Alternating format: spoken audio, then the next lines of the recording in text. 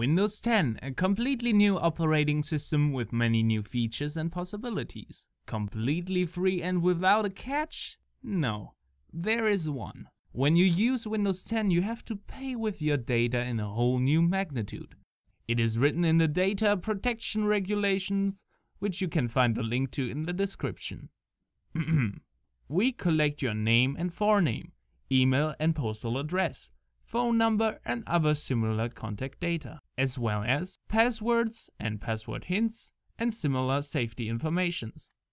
And the list goes on. This data isn't simply collected, it is also shared with third parties. You can fight that by simply creating a local account and by not connecting it to a Windows account, but you won't be able to use some of the features. When you take a look at the settings, you have the possibility to deactivate many of the espionage functions. To do that, click on the start page of the settings on Privacy. Here you have 4 switches. If you turn off the first one, you'll have no advertising ID.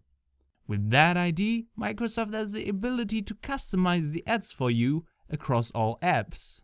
So the collected data is shared by one app with another. If you don't want that, just turn off the switch. Windows 10 has an integrated keystroke logging function, which you can deactivate by turning off the third switch. You can deactivate the speech recognition of websites as well with the 4th switch. Currently, the distribution of Windows 10 updates is still going.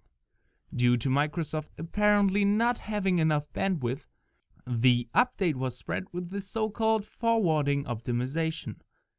That means that your PC is used to send the update to other PCs.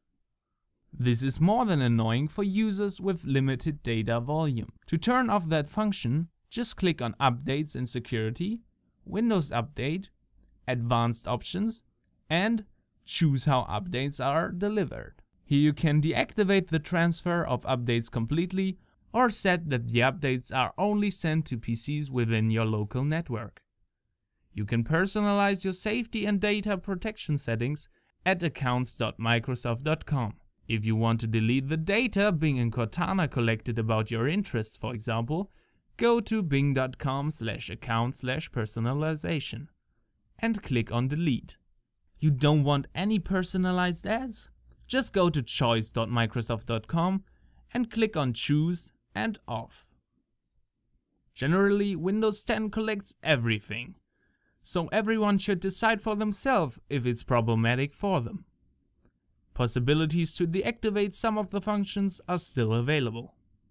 Thank you for watching and have a nice day.